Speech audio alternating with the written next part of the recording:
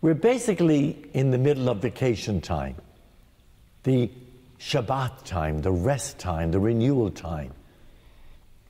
And sometimes when we observe Shabbat, when we go to church, when we go to our prayer center, when we want to celebrate God's gift of loving for us, we may go there with some critical attitudes.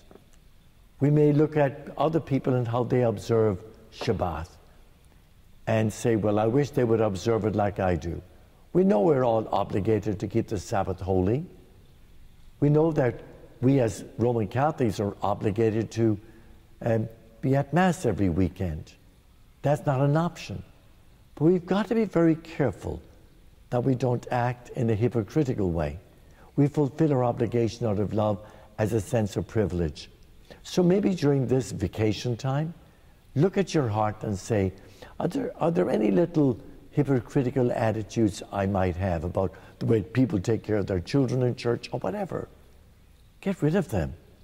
Jesus doesn't like hypocrites, doesn't like us picking on other people, but wants us to look gratefully and lovingly at ourselves and do the best we can.